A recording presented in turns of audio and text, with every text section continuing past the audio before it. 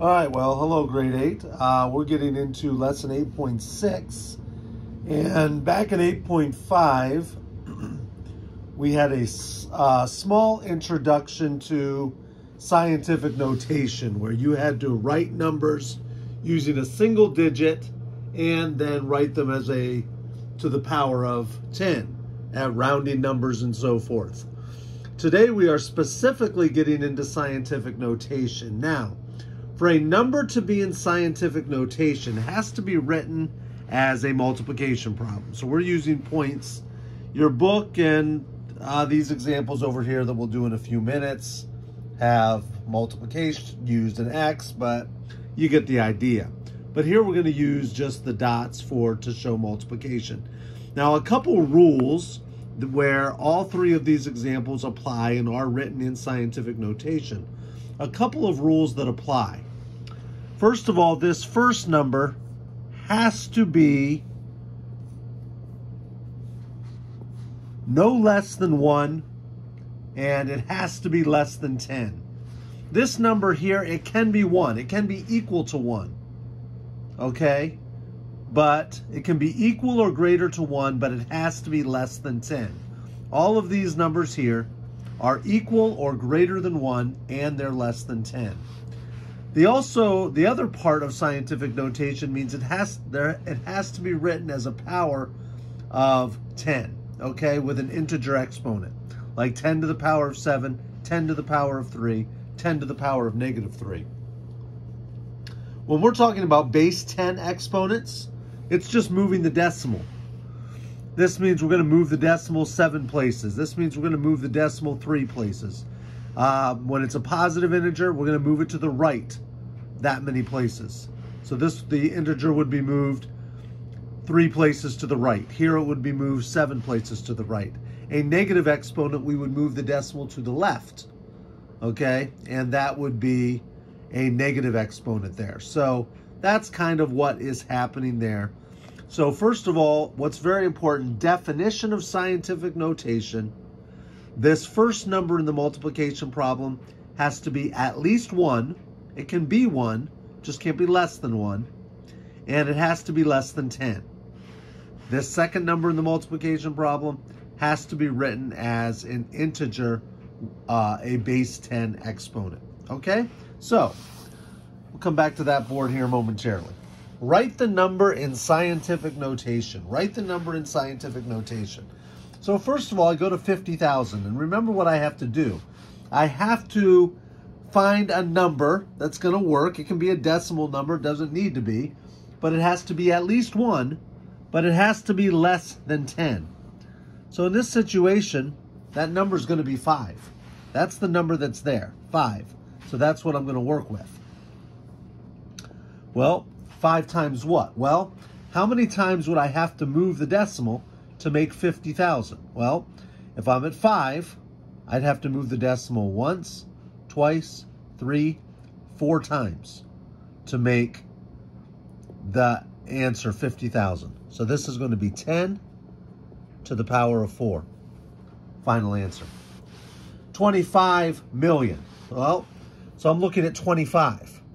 But my number has to be at least 1, and it has to be less than 10. So I'm going to have to do that as 2.5. That's what's going to happen there. I'm not going to put 25 because that's bigger than 10. I'm going to put 2.5.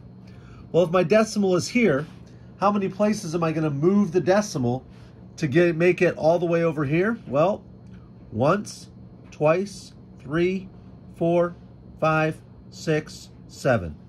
That's going to be times 10 to the power of 7. Moving on. 683. Well, they're all digits here. So what I'm going to have to do to get it at least 1, but less than 10, it's going to have to be 6.83. How many times am I going to have to move the decimal to get it to be 683? Well, I'm going to have to move it once, twice, okay, to get it to be 683. So this would end up being 6 and 83 hundredths times 10 to the power of 2. Final answer. All right, here we go again. Ooh, now we've got numbers that are less than 1, which means we're going to be doing a negative exponent, okay? So once again, my number has to be at least 1 but less than 10. So once again, the only digit that's there is a 5. So I'm just going to go with 5. Now, the question is, with 5, if the decimal's here and it's 5, how many places am I moving the decimal to get it here?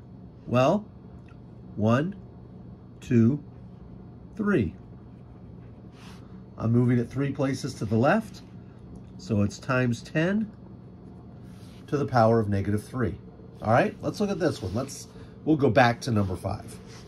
So number 6, tenths, hundredths, thousandths, hundred thousandths, millions, 10 millions, 506, 10, I don't think that's right. 506 millions, tenths, hundreds, thousandths, 10 thousandths, 100 thousandths, millions. 506 millions. Well, once again, I need to be at least 1, but smaller than 10. So that's going to be 5 and 6 hundredths. 5 and 6 hundredths. So the question is, with the 5 and 6 hundredths, I would imagine my decimal there, so it matches up with the 5 and 6 hundredths. How many places to the left did I have to move the decimal to get it back to its original spot? Well, 1, 2, 3, 4. That's going to be times 10 to the power of -4. All right? This one here, 0 and tenths, hundredths, thousandths, 10 thousandths, 100 thousandths, millions, 10 millions, 100 millions, 3,300 millions. Once again, equal or greater than 1, but less than 10. That's going to be 3.3, or 3 3/10. I put the decimal here. How many places do I have to move that to the left to get it back here to its original spot? 1, 2, 3, 4, 5, 6, 7. That's going to be 3.3 times 10 to the power of -7. Final answer. All right, let's move on to the second part. Write the number in standard form. Write the number in standard form, meaning now we have 3 examples we're going to look at. They're in scientific notation, but we need to make sure now we're getting them in standard form. So basically now we have 6 times 10 to the power of 7. I know it's going to start with a 6. And essentially then it's saying, okay, the decimal's here. I'm going to move that decimal 7 places to the left. 1, 2, 3, 4, 5, 6, 7. I'm going to fill all these empty spots with zeros. And then I'm going to end up with essentially 60 million. And I might rewrite that up here just without all the little curves. But that's going to be my final answer. All right, let's look at 9.9 times 10 to the power of -5. Well, okay. So now we're going to be taking this and we're going to be moving it to the left. So I'm going to start with 9.9. Okay, but I'm moving it to the left 5 places. Okay, scientific notation, 1 and 2, 3, 4. There's my decimal. I'm going to fill all of those spots with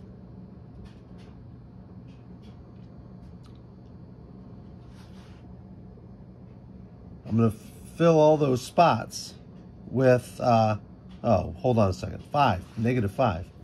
Something was wrong there. I need to move it a 5th spot. Sorry about that. I was thinking 4 from that there. Sorry about that. So 5 places, 1, 2, 3, 4, 5. The decimal is going to go there. So we're going to have a decimal with 4 zeros. 99. Essentially tenths, hundredths, thousandths, 10,000ths, 100,000ths, millions, 99 millions. Last one. 1 in 285 thousandths times 10 to the power of 4. Well, we're starting with 1 and 285 thousandths. We're moving that decimal 4 places to the right because it's a positive exponent. 1, 2, 3, 4. Put a 0 there. All right? We basically end up with 12,850. That's our final answer. All right, we'll talk to you later. 8th graders, scientific notation. Bye.